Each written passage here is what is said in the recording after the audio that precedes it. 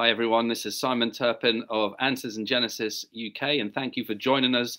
Today we're going to be talking about a very exciting new book, Traced: Human DNA's Big Surprise, and I've got with me the author, Dr. Nathaniel Jeanson, and Nathaniel will be taking us through an overview of the book. And so if you haven't yet got this book, you might want to go to the Answers in Genesis web store. You can see that on the link below, and make sure you get your copy as soon as possible. But we're going to have an overview of this exciting book today, and Nathaniel Jeanson will be giving a presentation. Nathaniel. Thank you very much, Simon. And just for our audience, to reiterate the overarching purpose of this lecture, it'll be part of a YouTube playlist in which we'll elaborate on many of the points that I'm making today even further. My goal in this talk is to give you a flavor of the first and foremost point of this book. We'll spend about 40 minutes on that, talking about its implications for history.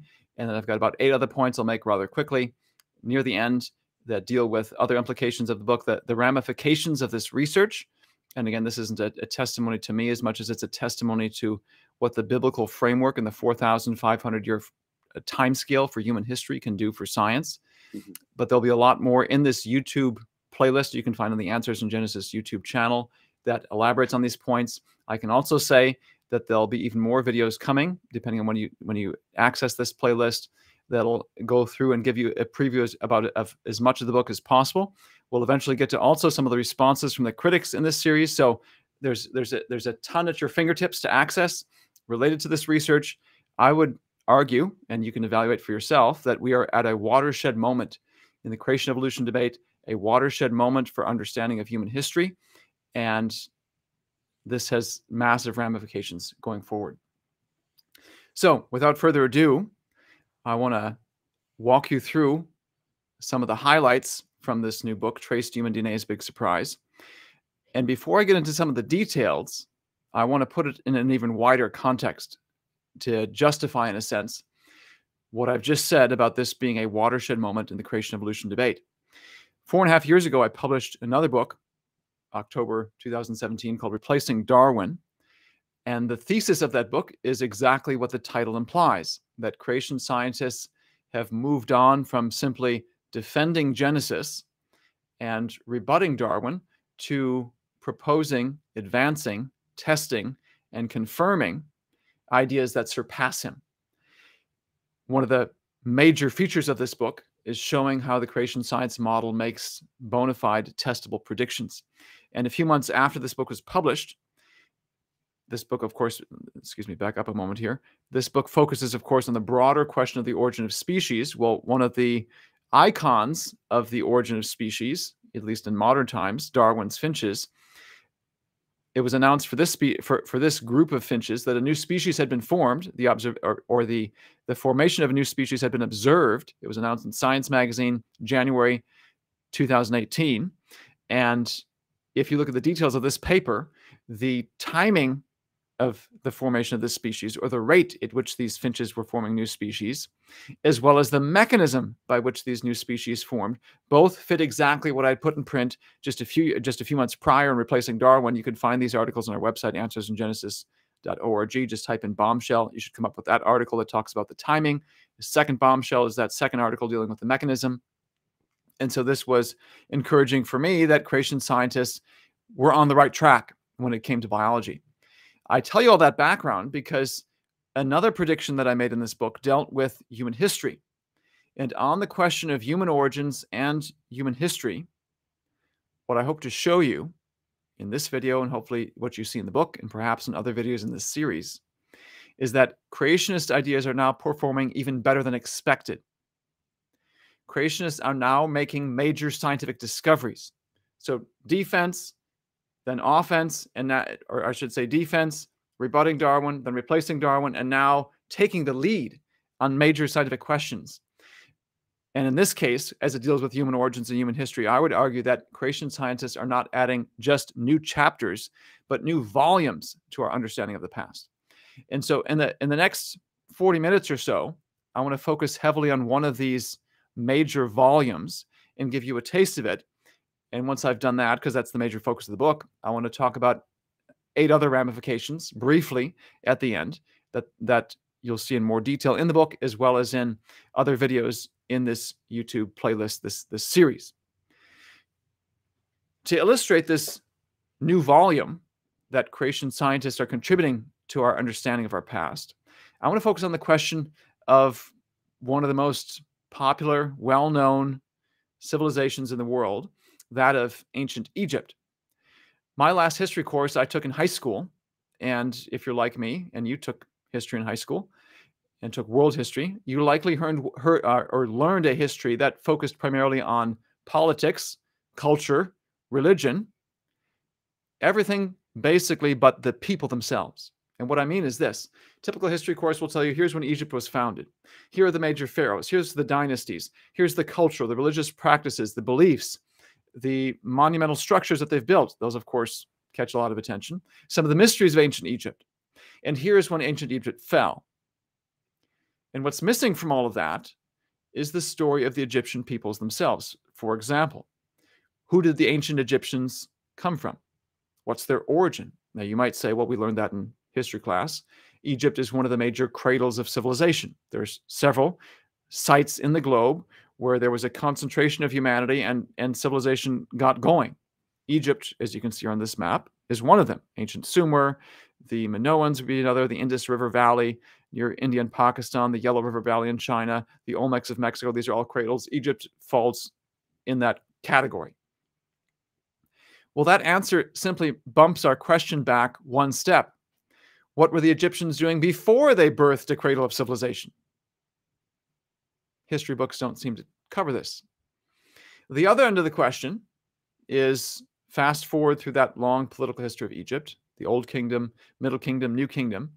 Once Egypt is overthrown by invaders from Asia and is ruled by Europeans, what happened to the Egyptian people themselves? Or to make it personal, are the modern Egyptians the descendants of these ancient African peoples? And these questions aren't as simple as they might first sound. And to show you what I mean, I want us to reflect for a moment on the nature of that ancient Egyptian political entity and kingdom and civilization. And the first thing I want you to notice is that that great civilization was an African one. It's pretty obvious when you just look at it on a map. It was centered around the Nile River, which of course is in northeast Africa. It's part of the African continent. Modern Egypt still exists in Africa. The pharaohs themselves were Africans. Some were Libyans, some were Cushites. Occasionally invaders from Asia came in and interrupted this pharaonic rule. But by and large, it's African dynasties that we're talking about when we talk about this series of pharaohs. You think about the major monuments of Egypt, the Valley of the Kings, the Great Pyramids of Giza. These are built by African people. When we talk about hieroglyphics, we're talking about in African language. When we're talking about this whole complex series of deities that the Egyptians worship, these are African deities.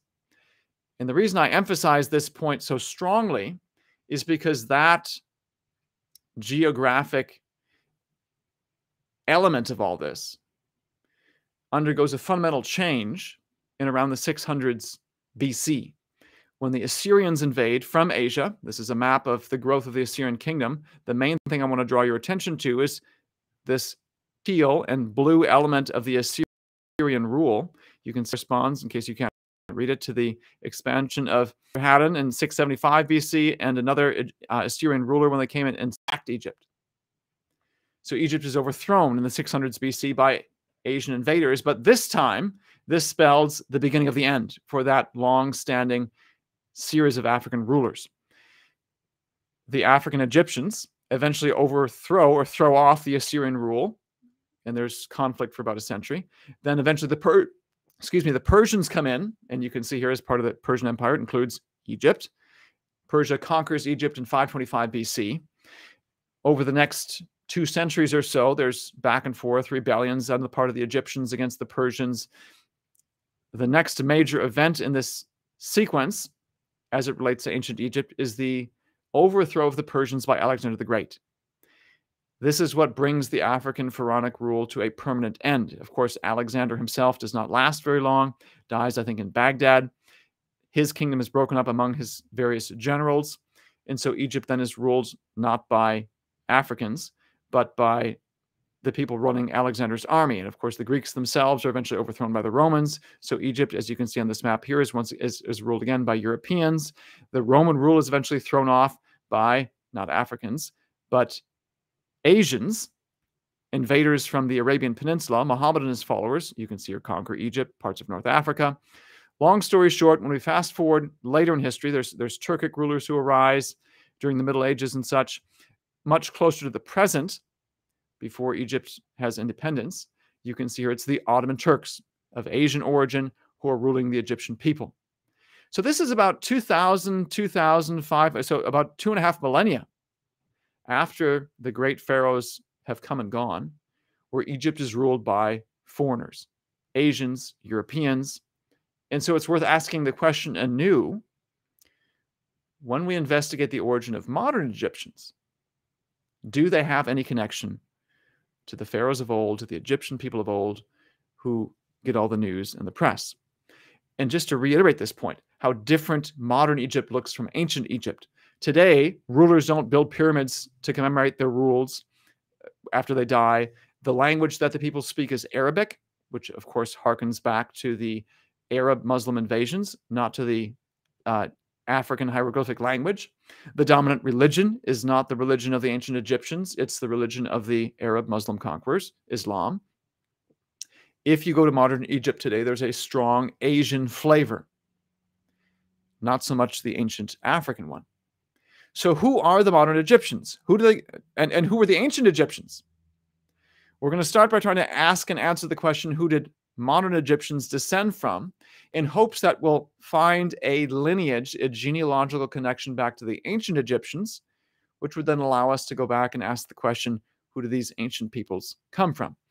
The goal here is to fill in the rest of the story of history, the part that I never learned growing up in school, which, as we'll soon see, part of the reason I never learned it, you probably never learned it, is because you need DNA to do it. And we've only recently acquired the tools. And what we're going to see here is the effectiveness of these tools depends very strongly on the overall timescale that a researcher invokes when doing this sort of investigation. Now, we've got here an endorsement at the top of my book saying that I found the Rosetta Stone of human history. What we're referring to, and this will be the theme now going forward in this lecture, is a DNA-based, generation by generation, family tree for global humanity. This is based on the Y chromosome, male inherited DNA.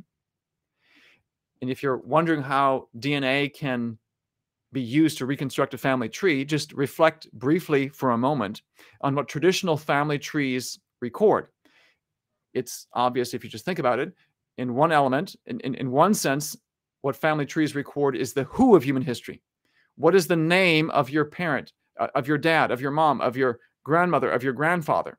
The who of human history. It also records a time element implicitly. Just the terms I used already have a generational component to them. Mother and father means one generation prior. Grandmother, grandfather, 2 generations prior. Great grandmother, great grandfather, 3 generations prior. So the who question and the time question are what traditional family trees record. DNA can do the same thing. I don't think I have to justify the fact that DNA records the who of human history. The popularity of genetic testing is so great that I think everyone just takes for granted now that DNA tells you who you came from. We use paternity testing to resolve questions of who the father is. It's just commonplace in today's world. So there's one element that DNA records that a traditional family tree does as well. What about the time component? In this case, since we're focusing on the Y chromosome in particular, the way in which the male inherited DNA, the Y chromosome, records time is straightforward. Every generation, and I'll get to some of this either in this lecture or in later lectures, some of the details of this. Every generation, when fathers pass on DNA to their sons, when the sperm stem cells in dad copy DNA and pass it on, and they eventually end up in his offspring, there are mistakes that are made. On average, out of about 10 million Y chromosome letters, the 10 million we have easy access to with modern technology, it's 60 million letters long, but There's only a subsection that modern technology can reliably assess. Out of those 10 million letters, only about 3 mistakes happen per generation. Not that much, really a literal needle in a haystack. But that's enough then to mark off time. If you compare my Y chromosome to one of my sons, on average, you'd find about 3 differences. If you were to compare my son's Y chromosome to my dad's, his grandfather, 2 generations ago, you should find on average about 6 DNA differences. So if you compare my Y chromosome to any of you males watching, we can count the number of differences between us and figure out approximately how many generations ago we shared a common ancestor. That's the principle. DNA records the who of human history, and the Y chromosome in this manner also records a time element. So this diagram that you see here on the screen is a Y chromosome-based tree, and it comes from comparing the Y chromosomes among 600 men from around the globe. In this case, in this example, you have people, you have Native Americans, you have people from Europe, you have North Africans, Sub-Saharan Africans, Middle Easterners, Central Asians, East Asians, people from New Guinea. This is a pretty good sampling, a pretty good swath of the ethnic diversity that exists on our planet today. 600 men, you get their Y chromosome sequence, you compare them, you count the number of differences, and you plug those numbers into a program. Say, give us a graphical depiction of the DNA differences among these various men, and this is what emerges. And you can see even from this zoomed out view, it has the appearance of a branching structure that looks like a family tree, where the beginning of the family tree is up here near the top, and the present is closer here to the bottom. Now, why the various colors and letters and numbers and labels and such? Well, the mainstream community has adopted a sort of shorthand to tell us exactly where we are in the tree at any given moment. As a general rule of thumb, deep branches are assigned semi-arbitrary letters of the alphabet. So you can see here in blue, there's a fairly deep branch going back deep in history, and it's separate from this yellow branch, N. So O here in blue, N in yellow. There's some really deep branches right here, S, or the teal one is M. There's I think a single K lineage, and S in green, hard to see. Over here might be easier because there's more men represented. Q in these pink branches is separate from R. And here's where the methodology becomes more relevant. R subdivides, and when a branch subdivides, you assign then a number. So on this side is R1, here's R2.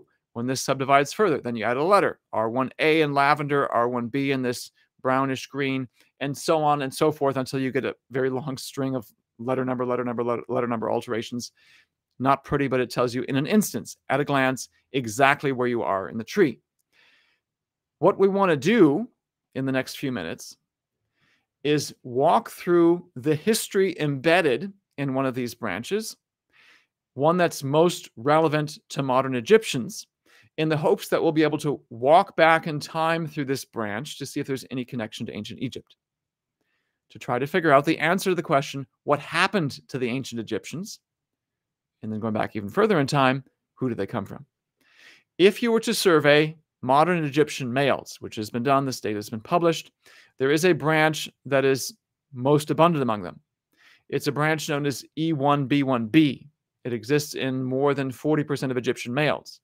Now, you might say 40% is not even a majority. So why are we even talking about this? And that's the right question to ask. What that means is every other branch that exists among modern Egyptians exists at levels less than 40%. And so to make the math work, the clear implication is there's a tremendous amount of genetic diversity among modern Egyptian males today. Frankly, that's what we see all around the globe in pretty much every single people group that we survey. But it should be no surprise, in light of what I've just discussed, given the somewhat tumultuous history of Egypt. And I'm talking both the ancient times, when you had all the pharaohs and various points of invasion during their history, and also the last 2,000, 2,500 years of Egyptian history, where there have been all sorts of foreign invaders, time and time again.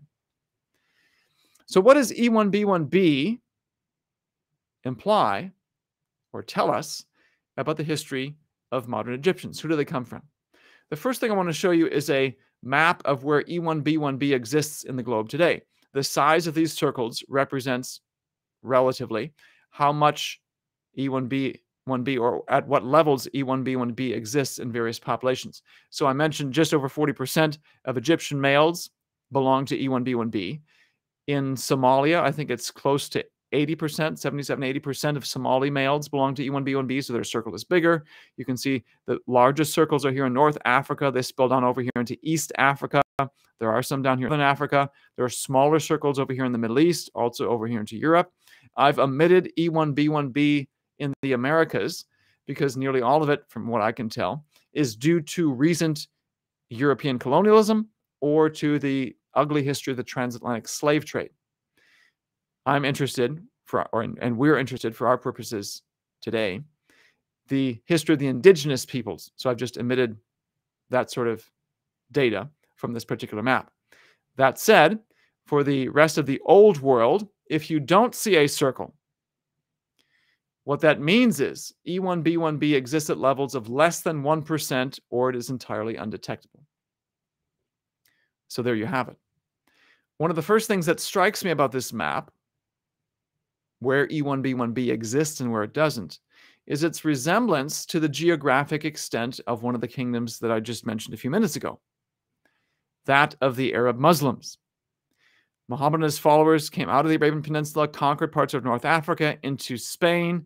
They went the other direction as well, over here to the borders of India, up here into Central Asia. And so if you look at where the Arab Muslims went and where they didn't, there's an intriguing overlap with where E1B1B exists and where it doesn't. It exists in North Africa, up here into Europe, part of the Middle East, over here into Central Asia. Sure, it exists beyond that as well, all the way up into Scandinavia, down here into South Africa. But there's enough of a correlation where I think it'd be worth our while to ask the question, is there any other data that might imply a connection to this period of Asian and North African history? And so what I want to do now is zoom in on this section of the tree. Again, we're zoomed way out here so we can see the data from all 600 men that are part of this particular study. And I'm going to zoom in on the branches right here. I should clarify, by the way, these data right here are drawn from multiple studies, and I give the documentation in the book. I've been focusing on this tree from 600 men because it's a nice summary of the data we have from around the globe. I want to now zoom in on this section of the tree to show you the details. I'm going to change the coloring scheme here briefly so you can see what I want to highlight. Same color here coming in, but then I've assigned separate colors to the major sub-branches here. You'll notice that the date I've assigned, 300s to 600s AD, is when you see this major bifurcation or separation of these branches.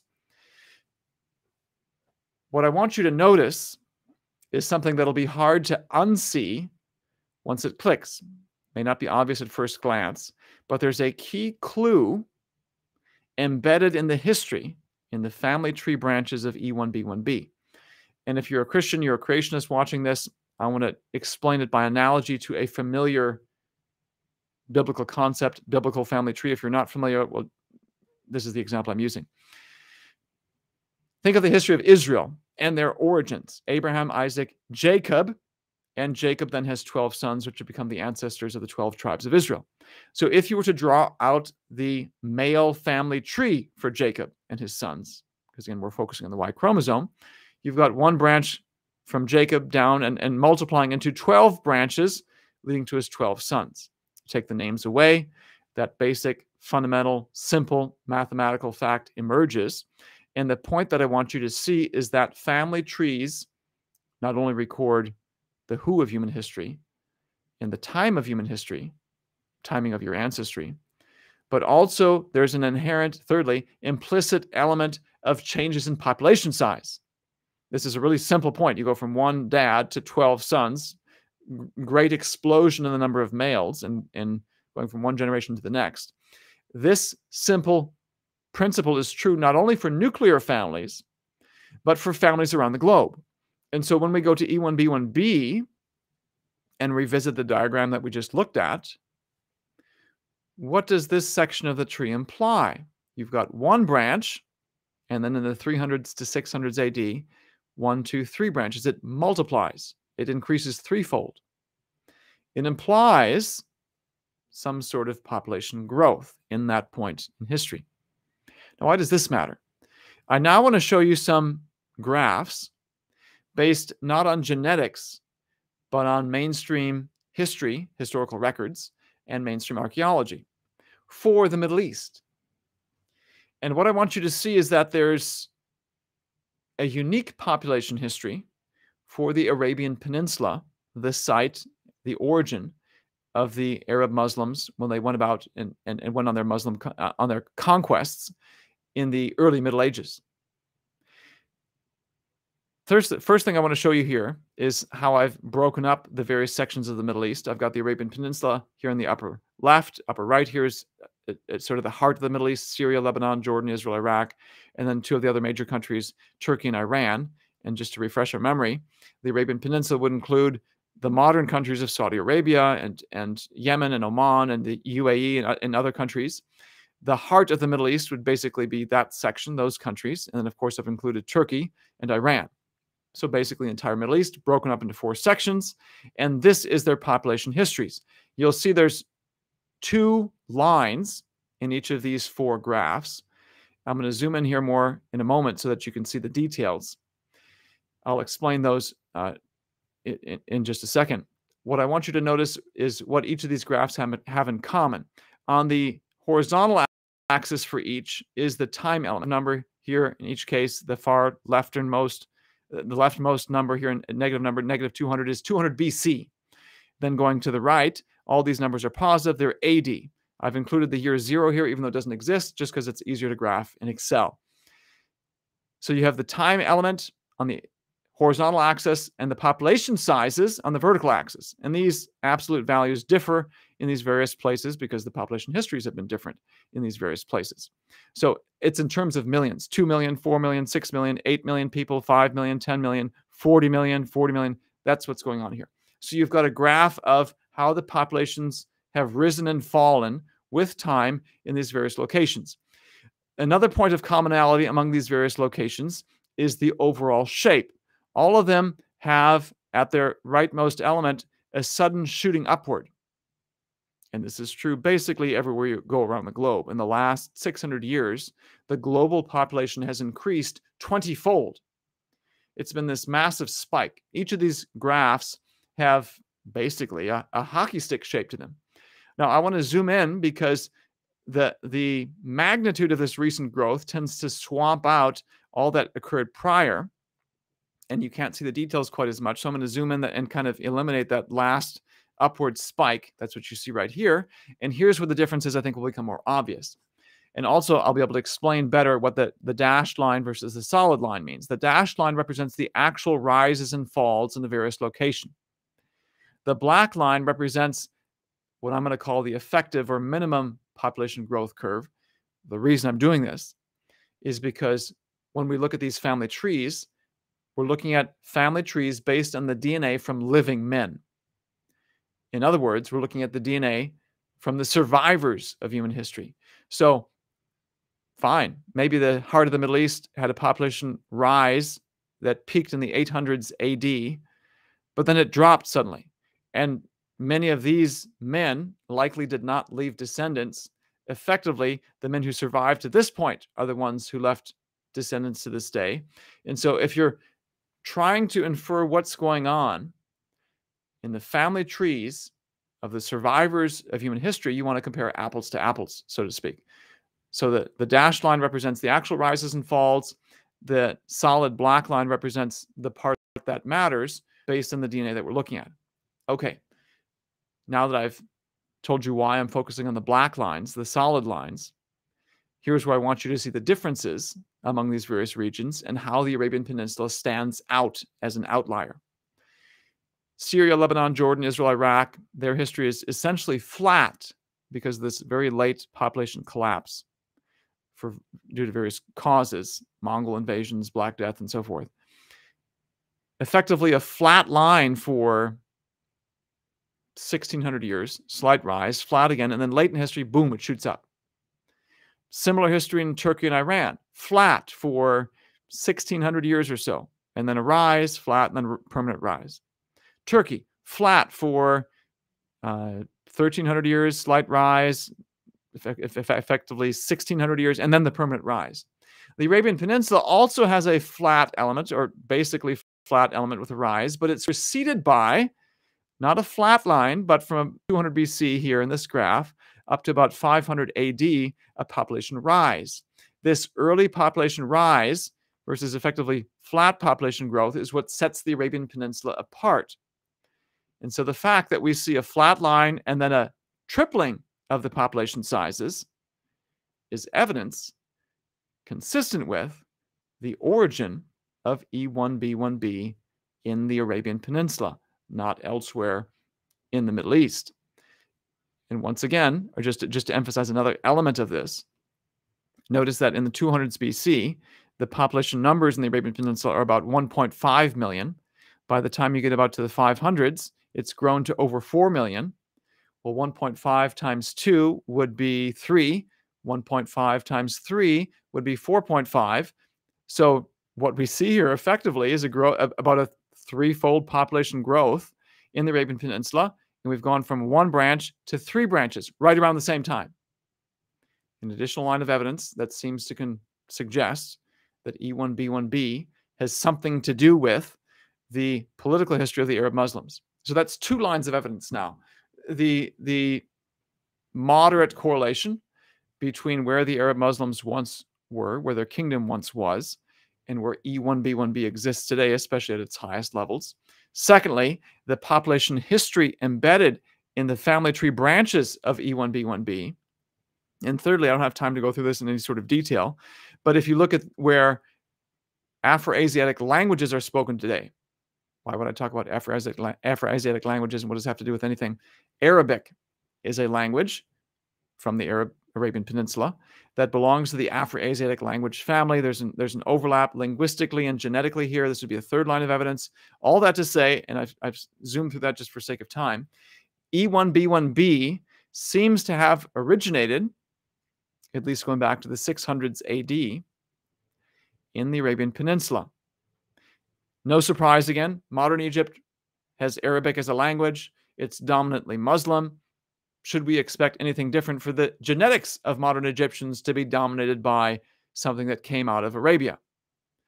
And another point I want to make here is it seems to have come out of Arabia, not Africa. So we could stop our story here and our investigation here and say, let's move on and look for something else. Maybe the signature of the ancient Egyptians is one of these other branches that exist at lower levels among modern Egyptians. But I don't want to stop the story yet, because I've only taken you back to the 600s AD with E1b1b. If we go back even further, the deeper history of E1b1b, it gets quite intriguing. In this particular tree, the next major point of connection, which the date here is the 700s BC to 400s BC, takes you over to a branch that I've labeled here E1b1a. Okay, so what? Work with me here. E1b1a is one of the most dominant lineages in sub-Saharan Africa today. These are large circles here. Nigerian men, I think over 90% of them belong to E1b1a. Because of the ugly history of the transatlantic slave trade, I think about 60% of African-American males belong to E1b1a. It's this very dominantly sub-Saharan African lineage. If we overlay it with language again, languages can be classified into higher and higher categories.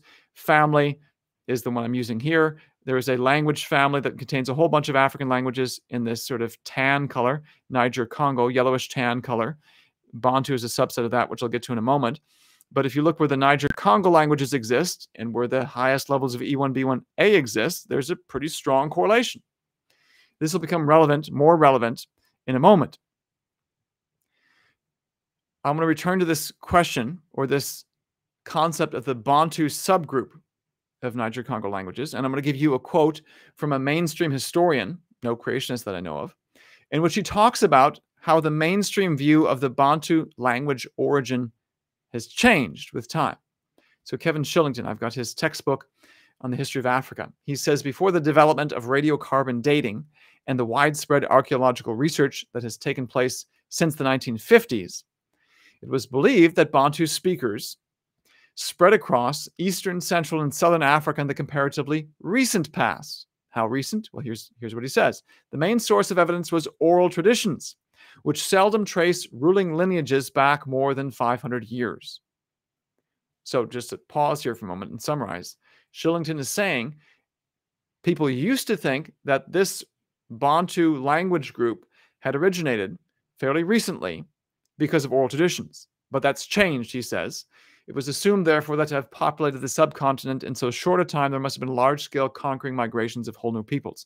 And just to add some detail here on this view, based on linguistics, it's thought that the Bantu speakers were originally up here in the Nigeria area, and based on oral tradition, would have then spread down here into Central and Southern Africa in the last few centuries. He says, no, we don't think that anymore because of radiocarbon dating. Well, here's what's intriguing to me.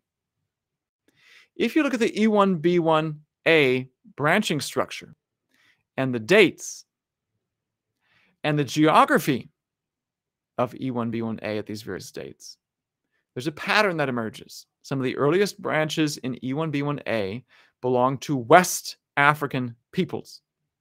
In this particular study, you had Mandenkas from Guinea, this country way out here, far Western Africa. I've highlighted their branches in pink. Other members of the study include Yorubans from Nigeria, Bantu speakers from Kenya. You have Bianca Pygmies. Trying to see who else is here in this study. We have a sampling of sub-Saharan Africa. And some of the earliest branches, and other studies have confirmed this, some of the earliest branches belong to the West African peoples, and subsequent branches, so here again, this branch to the Mandenka up here, 1200s to 1400s, the separation between these pink ones and the rest of them, 14 to 1600s. 1400s separate the branches from these ones over here. It seems that E1B1A was West African originally, and then about the 1400s, 1500s, you see branches out here in Kenya and in the jungles of Central Africa. You do see some Yorubans and such. It has this intriguing pattern that is reminiscent of what mainstream history would say about the origin of the Bantu peoples. Starting out here, West African, and then going here just a few centuries ago. Now, this is an agreement then with the oral histories of the peoples themselves. Shillington says based on archaeology, we're revising that. Can archaeology actually tell you the who of human history? It can tell you dinner plate patterns and such. Can it tell you who made these patterns? Now, I'm emphasizing this point for a number of reasons. Number one, you can see clear echoes of indigenous history in this Y chromosome tree. Number two, you see them only if you have the overall young Earth timescale. If you were to convert these dates, or excuse me, if you were to ask the question, what are the dates assigned to these branches within a mainstream view of history, these would go back thousands of years. I think even before the origins of the first civilizations. You'd completely lose this history of migrations and correlations with the Bantu speakers. But you see it when you have the young Earth timescale. This is a timescale that works and makes sense of human history. Okay. Bantu speakers start up here. Genetically, it looks like the earliest branches of E1B1B are in West African. Later ones are down here in Central and Southern Africa. There's this clear echo. Okay, I forgot to mention this. So I've got the dates in my notes. Mainstream timescale would put these dates not just a few centuries ago, but 6,000 to 10,000 years ago. The young Earth dates are the ones that work. The point I'm driving at is that E1B1A appears to be the genetic echo of the Bantu expansion. And you only see this when you have the young Earth timescale. So this would seem to put the origin of E1B1A out here in West Africa, at least several. So let's stop and reflect on this. E1B1A seems to fit the history of the Bantu expansion. It seems to then imply that in the 1500s, 1400s, 1200s, E1B1A, those people were in Nigeria, Cameroon, West Africa area. I just mentioned a few minutes ago, we concluded that E1B1B has multiple lines of evidence pointing towards its origins in Arabia. Yet somehow, these two branches were once in the same spot. Why do I say that? Because they share a common ancestor in the 700s to 400s BC. So to put this on a map so you can see what we're talking about, I'm saying 1500s would put E1B1A individuals out here. In the 600s AD, the E1B1B individuals were probably right here. And then expanded across North Africa, Middle East, into Europe, into Central Asia as the result of these conquests. Where is the most likely spot of origin for the ancestor to both of these groups?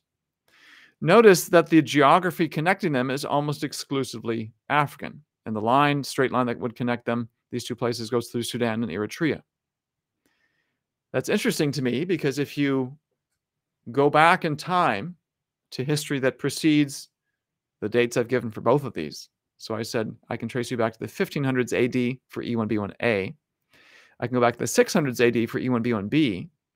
Go back before both of these in this section of the globe, and you have a kingdom known as Axum that connects Northeast Africa and the Arabian Peninsula. This would seem to fit and imply an origin of E1B1B and E1B1A, the ancestors to them, somewhere over here in Africa, with, in the first few centuries after Christ, some of E1B1B ending up in the Arabian Peninsula. And if we had time, I could tell you about some subsequent work that seems to confirm exactly that, even earlier branches of E1B1B than the ones I've shown you in this particular study that are found right here, exactly as I would have predicted. The point I'm driving at in this right here suggests that the ancestors of both these groups lived somewhere up here. If we had time, and I go through this in the book, I could give you geographic reasons why this seems to fit, given how Africa is surrounded by water, and then in the north has the Saharan desert to keep invaders out, and the most likely point of origin for entry into Africa from the outside is down here through northeastern Africa. All that to say, the data seem to put these people, the ancestors to these groups, in northeastern Africa. And then something happens apparently in the 700s to 400s BC that sends them on their separate ways. What possibly could have happened?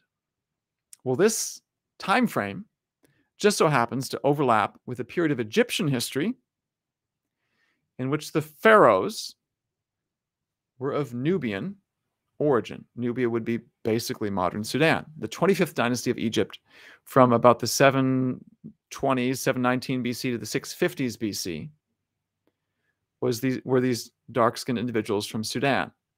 And that is right in line with the dates right here.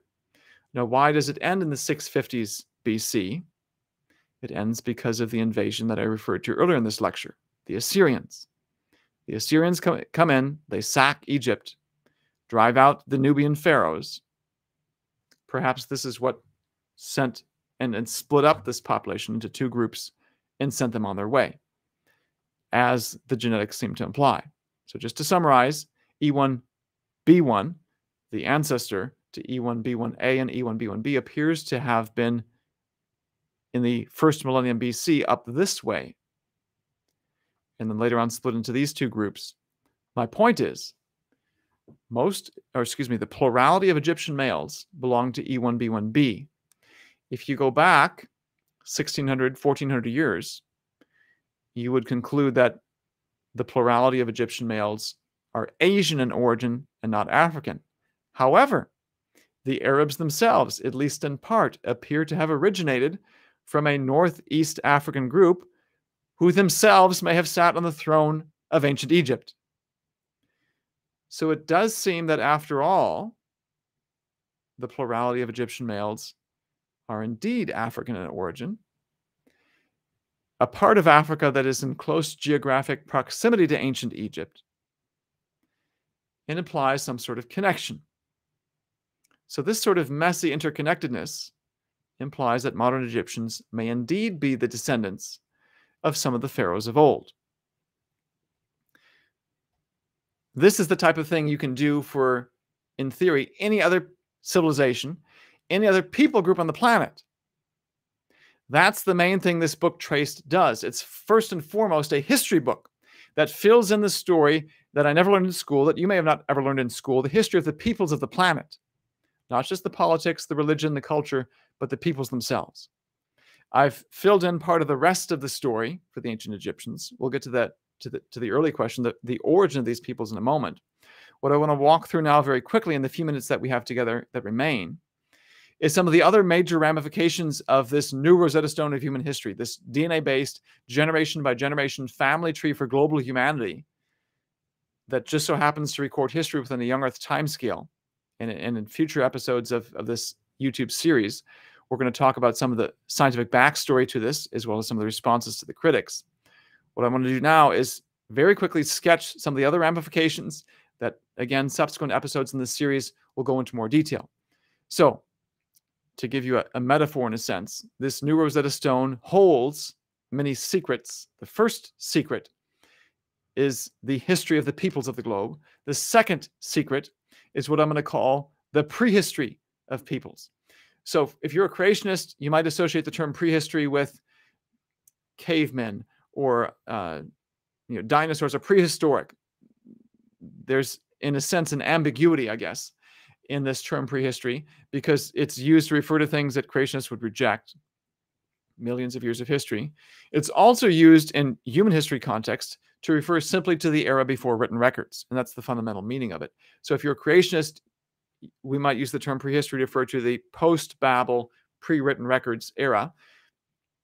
Pre-Columbian history is one of the perhaps most well-known eras that fits this description. Sure, creationists would say the Native Americans originated after the confusion of languages at Babel. Some eventually are landed in the Americas. But either they didn't write their history down, or if they did, it was lost, destroyed. Pre-Columbian era is considered, in mainstream science, a prehistory era because of this lack of written records, different from other parts of the globe. This new Rosetta Stone has explosive ramifications for how we understand this era. I've got a whole other video on this that encourage you to see. And again, there's a whole chapter on this in the book. Today's Native Americans do not appear to have been the first. There have been multiple settlings of the Americas. And it appears, just like we saw for the Bantu-speaking peoples in Africa, the Native Americans themselves have written this down. And it's been neglected by mainstream science, or completely rejected because it doesn't seem to fit the time scale, or for whatever reasons they invoke. When you've got this new Rosetta Stone, the data match up in a remarkable way. And there's, again, so much more we could talk about. I don't have time to do so in this lecture. The same sort of analyses with major ramifications you can do in other parts of the globe that are currently under the label prehistory, pre-colonial Africa, pre-colonial Pacific, these sorts of things. There's major ramifications here. One of the secrets of the new Rosetta Stone is on what we can understand and learn about so-called prehistory. Third secret of this new Rosetta Stone. I'm going fast, again, for sake of time, and there's subsequent lectures that cover this in more detail. If you look at the biblical history of the globe and read the Bible in a straightforward way, it says humanity starts with Adam and Eve 6,000 years ago. Their descendants multiply. Eventually, they go wicked. God decides to destroy everyone on the planet except Noah, his wife, his sons, and their wives. They restart after this global flood, and Genesis 10 records the male descendants of Noah's three sons, Shem, Ham, and Japheth. And for, again, reasons I don't have time to go into, I would argue that these 70 or so names in Genesis 10 represent the earliest heads of the ethno-linguistic groups that were separated at the Tower of Babel. I've just zoomed through a bunch of biblical history for sake of time. My point is, these are at the fountainhead of the human race after the flood, according to the Bible. And this diagram right here represents just a facsimile, basically, of the genealogical details in Genesis 10. In chapter 13 of this book, so 12 goes to Native American history, chapter 13 of Traced, I walk through multiple independent lines of evidence that show at the base of the Y chromosome tree, there's almost a mirror image of that history. It's remarkable to me. The subtitle of this book is Human DNA's Big Surprise. There's many surprises. We could have made it plural in this book. This is one of the biggest shocks to me. This is I had an early draft of this book in February 2021 that didn't have this data, and a deeper study of the scriptural data in April of 2021 led me to a number of other biblical lines of evidence to a deeper understanding of what the Bible says about the fate of these men in Genesis 10. And with that biblical data on hand and the history I'd already worked out for the Y chromosome, there's this tremendous overlap that emerged. And you can see the details again in chapter 13. In theory, every single people group on this planet can trace their ancestry back to specific men in Genesis 10. And here's where I can fill in then the beginning of the story of ancient Egypt, or really the beginning of the story of E1B1B and its ancestor E1B1. Mizraim is listed in Genesis 10. Mizraim is who the Bible identifies as the ancestor of the Egyptians.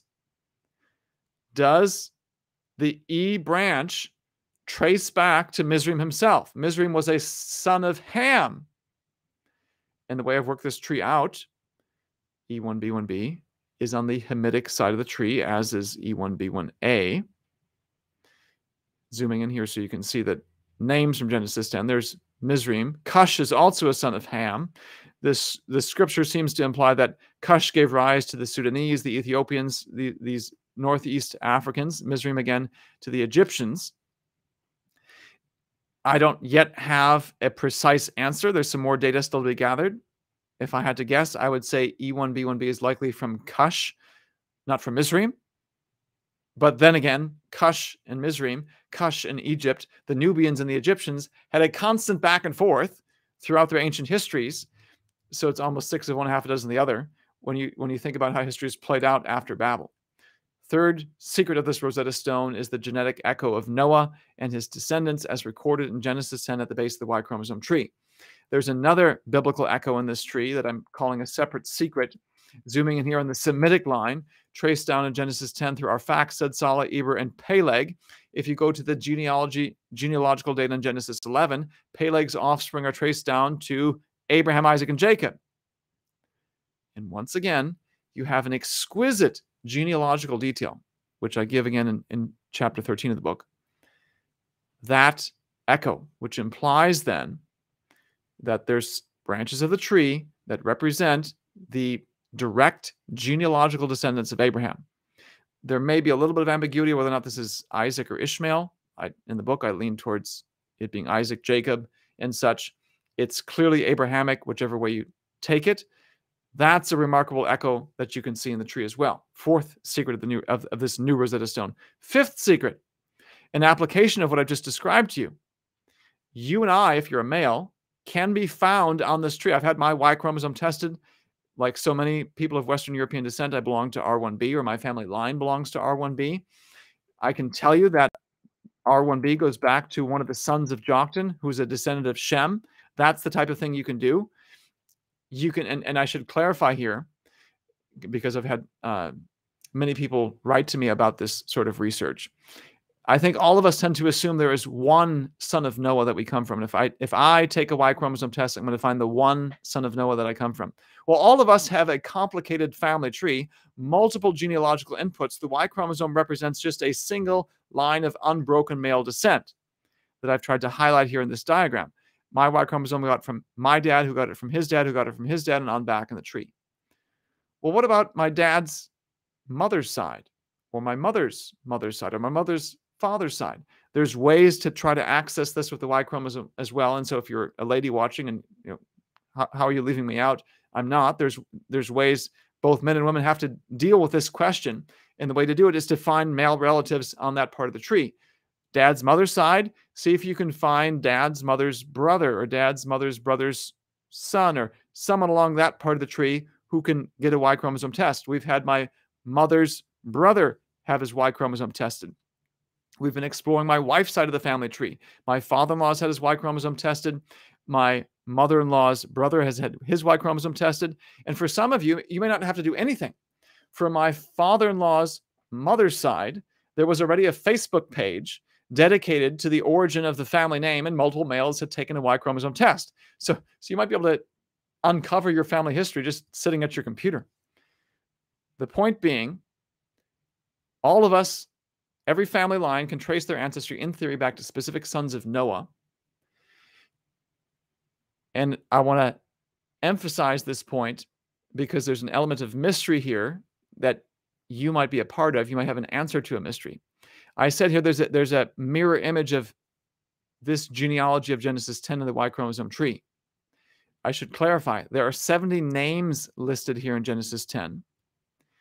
There are not 70 ancient lineages at the base of the tree yet. 99% of the men on the globe today have yet to get a Y chromosome test. Some of you watching may belong to one of these yet undiscovered ancient lines. You may have in your DNA some of the secrets to the lost people of the ancient past, the lost peoples of Genesis 10, who spread out and maybe were conquered or assimilated into other people in the next 4,000 years of history. So just to stop for a moment, you can trace your ancestry, your family's ancestry, back to specific sons of Noah. If you want some help on that, I've set up a web page. It's our homepage, answersingenesis.org/go/traced. So if you go to that link, you'll find a little button, or you can just scroll down on the page. It's the Hidden History of Every People project. This is the next phase of the research. Traced really represents the beginning of what will likely be a lifelong research project. And this will take you down to a place where you enter your name, email, message. I've had probably over 450 people already email me in this way. This goes directly to my inbox. Many of them saying, hey, I took a Y chromosome test. What does it mean? Or how can I go about doing this? Or what company do you recommend? Company offers and details change. Some of the best data that I've seen is from 23andMe in terms of resolution of which precise branch you use on this Y chromosome tree. I've personally used family tree DNA with some of my relatives. They haven't given us as precise a detail. Again, by the time you watch this, offers may change. My recommendation is to explore it, or just email me via this link to find out where things stand currently. So that's the fifth secret of this new Rosetta Stone. Sixth secret comes from this history we just explored. I'm going to summarize it very quickly in terms of its so-called racial and ethnic implications. And I want to draw your attention to the fact that there exist members of E1B1B way up here in Scandinavia. What do Scandinavians look like? Typically pale-faced, light-haired, light-skinned.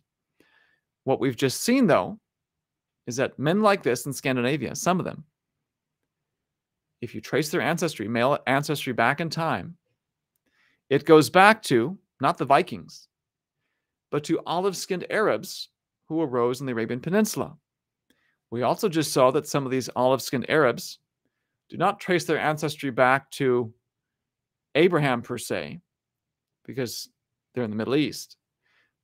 If they're on E1B1B, they go back to the ancient Nubians, dark-skinned peoples of Northeast Africa, which again, some of them ruled the throne of ancient Egypt. Tut was not one of them, but there's this complicated, fascinating, glorious history for some Scandinavians. Some Scandinavians have royal Egyptian blood in them. And who would have guessed?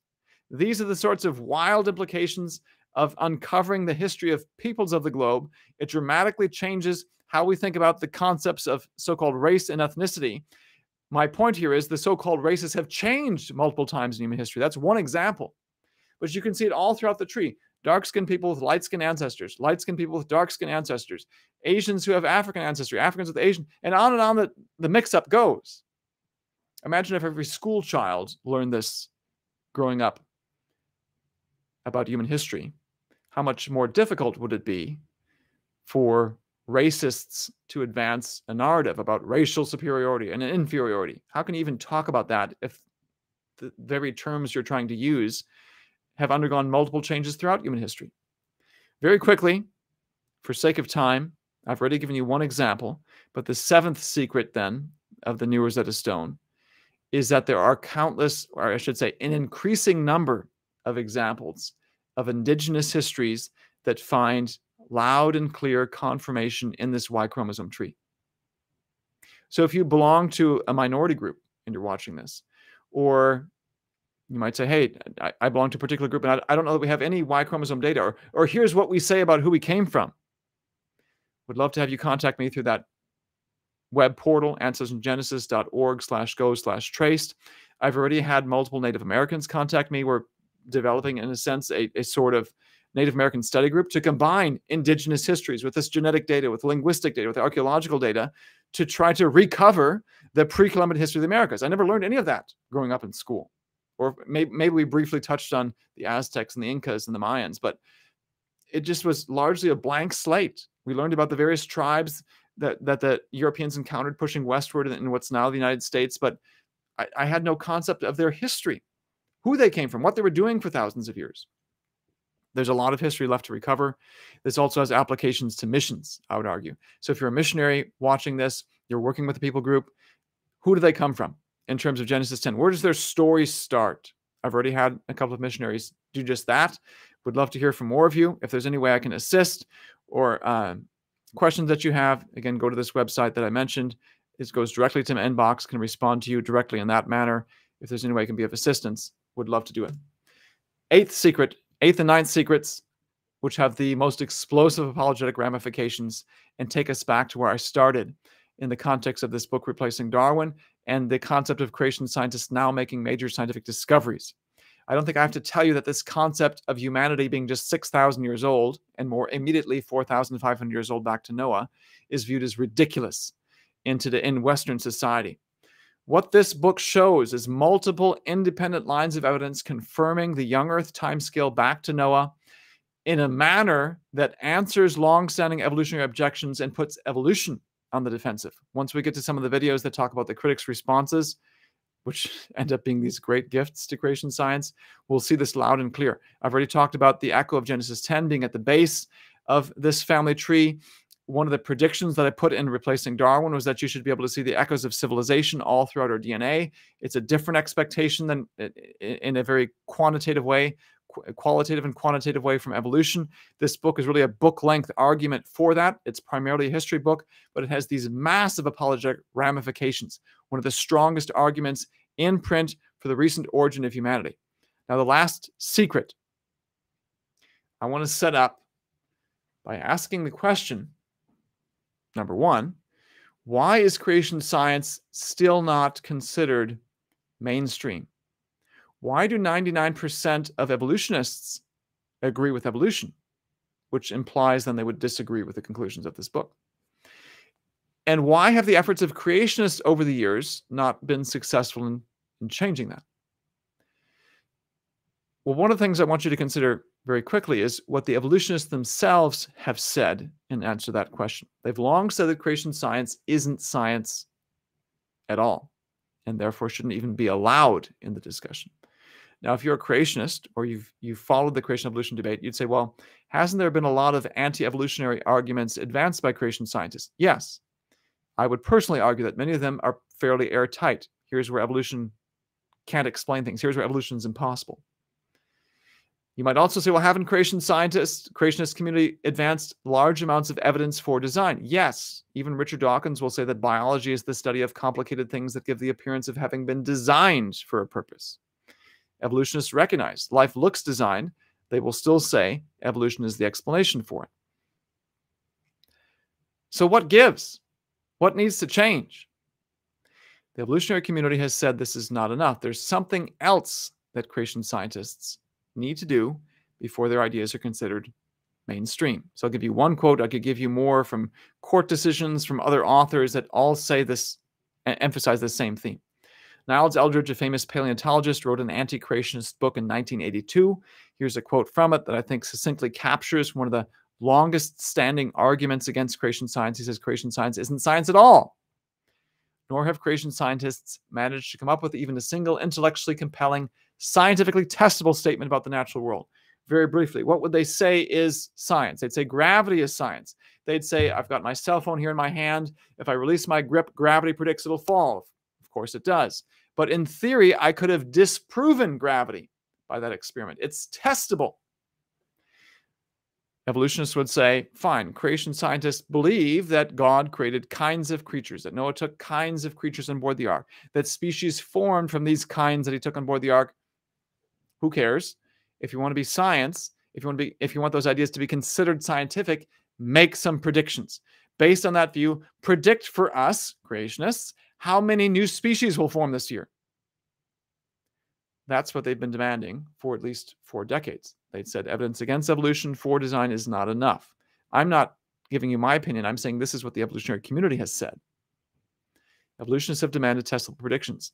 That's exactly what this book does.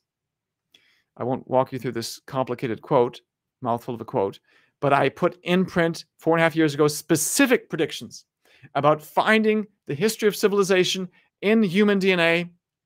I said specifically in the Y chromosome, male inherited DNA. That's exactly what this book does. It not only did Replacing Darwin have testable predictions, this book fulfills them and makes even more. And again, perhaps one of the biggest fulfilled predictions is this echo of Genesis 10 at the base of the Y chromosome tree. Creation science is meeting the highest standards for science. That demand for testable predictions isn't some invention of the evolutionary community. That just comes from the basic philosophy of science. That's how science works. So what I'm saying is it's right to demand of any idea that there should be testable predictions. We could ask the question, does evolution make testable predictions? Which would be another discussion for another day. We'll talk about the critics here in a moment, or excuse me, in a subsequent lecture. But from a creation science alone perspective, has it met the standard? Yes, and it's exceeded them. What else can the evolutionists raise as an objection to this that is philosophically coherent? My answer is they can't come up with any other objection. Creationists have met this objection. They've exceeded it. They're taking the lead in science. They're advancing scientific ideas. They're advancing our knowledge of the world. We're witnessing the dawn of a new era in the creation evolution debate. This is the 9th secret of this new Rosetta Stone: explosive revolutionary ramifications for the wider creation evolution debate. Other lectures in this YouTube playlist you can find talking about other civilizations and the history of those peoples, talking about the prehistory of especially the Native Americans. We talk about Ken Ham's DNA and his origin, whether or not he comes from Japheth or Ham or Shem, and how it connects to other sections of the tree. It's an example of being able to uncover someone's own personal ancestry. We've got another lecture on race and ethnicity, dealing with missions and elaborating on some more of these points. So I encourage you, if you haven't picked up a copy of the book, to do so. You can find it on Amazon. Answers in Genesis. Master Books is the publisher. The first printing sold out very quickly. The second printing is probably ready here, or whenever you're watching this. We've been offering pre-orders in case the copies run out. I've been very pleased with the response to this. I've been even more excited about the number of people who've contacted me wanting to participate in future research or questions about their own ancestry. If you're a long-standing follower of this research and you were following this way back in 2020, when I did a 25-part series with Ken Ham about the early stages of this research, we promised a book as part of that. This book, Traced, Human DNA's Big Surprise, is the fulfillment of that promise, contains the beginning of that research and so much more that's happened since then. And again, if you watch that series, you will know in 2020, I said, I don't know where Noah is. I've got a sense in the tree for where he is. Now this is one of those, this big new advance since that time. Again, would love to hear from you. I'm already advancing in various parts of the globe, various peoples from around the globe, this research further to uncover more of human history, to find some of the lost peoples of the ancient globe, of the ancient world, all around the globe. So contact me that way. You can also pick up this book on Amazon and Answers in Genesis. It's not a prerequisite for understanding Traced, but hopefully you can see there's an organic connection between the two in terms of apologetic ramifications. I wrote this book specifically with a skeptical audience in mind, something you could give away to someone who doesn't hold to creation science. If you're a Christian and a creationist and say, well, just give me the cliff notes. That's what this book is all about, Replacing Darwin Made Simple. We've got a 1-hour video summary of this. You can see a lot more in terms of Answers in Genesis content on our streaming service, answers.tv.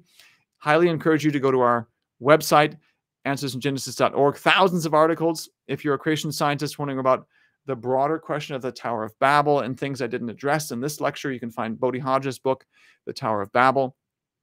More resources on the issue of race and racism. Ken Ham, along with Charles Ware. So Ken Ham, of course, is Australian. Charles Ware is African-American. Together, they collaborated on this book, dealing with what the scripture says about race, the origin of races, and racism. Resources along these lines for kids as well. The textbook of our ministry is this book, The Lie by Ken Ham. And I'll say there's actually multiple textbooks. The Answers books are core materials that cover the whole gamut. Most asked questions about creation science in geology, paleontology, biology, astronomy, the whole 9 yards. Really, the 5th Answers book is this book, The Flood of Evidence by Ken Ham and Bodhi Hodge, that focuses specifically on those centered on flood, ark, Noah, and such. We've got a bi-monthly magazine in which you can keep your finger on the pulse of what's going on in creation science. We are also the organization that has the Creation Museum and the Ark Encounter here in Northern Kentucky. So if you come through this way, please pay us a visit. If you have questions, again, there's multiple ways to get in touch with me. There is that web portal that goes directly to my email. I'm also on social media, Facebook, though I don't know how long I'll be allowed to be on Facebook. So I've set up accounts on other platforms like MeWe and Parler and Telegram and Gab and Getter and such. You can find me there as well. I appreciate your attention and interest in this topic. Again, I've been super excited by the amount of response that I've gotten from those who've either seen videos or followed the research and wanted to find out more about this. So again, appreciate all those who've paid attention to this, been participating in this, and I'm excited about where this is going to go in the future. Thanks for Nathaniel. It's a really fascinating look into the history of mankind through DNA, and I'm sure those who've watched it have really benefited. And if you haven't yet picked up your copy of Traced, then please do so. The links for it are in the description below, or you can just go to ancestrygenesis.org and make sure you get a copy today and pass it out to your family, to your friends, to people in your churches.